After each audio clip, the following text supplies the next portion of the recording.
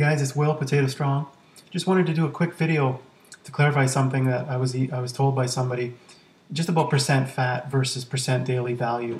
So if you're looking at a product that has a label, you want to check the ingredients, but also when you look at the nutrition facts, somebody said that something they were eating had 2% fat or something like that.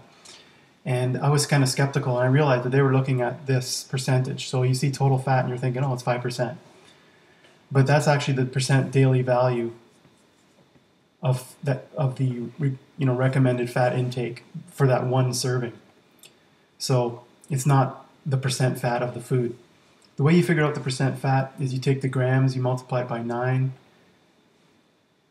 and divide it by the calories for that serving. And they've already said that the calories are 30.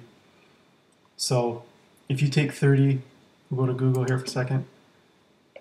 30 divided by 135, and you get 22.2%. So this product is actually 22.2% fat. It's not 5%. So a lot of you probably know this already, but this percent daily value is based on what the recommended daily amount is. To me, this is pretty much useless. So when you're figuring out percent fat, you have to take the fat grams, times it by 9, or if they show it on the label, divided by the calories for that serving. So you've got the percent fat there. The other thing to note is that serving sizes are usually really small.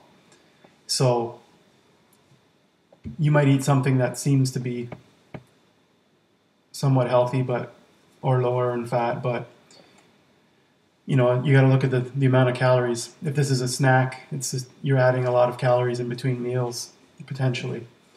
But yeah, you definitely want to check the label for for ingredients as well, like oil and stuff like that. Make sure there's no oil, but the the fats could be healthy fats that are just in the plants, like corn and oatmeal, rolled oats, stuff like that. But this percent value just might be throwing some people off, so just help some people that might be misreading that. And just thought I'd do a little quick video on that. So talk to you guys later.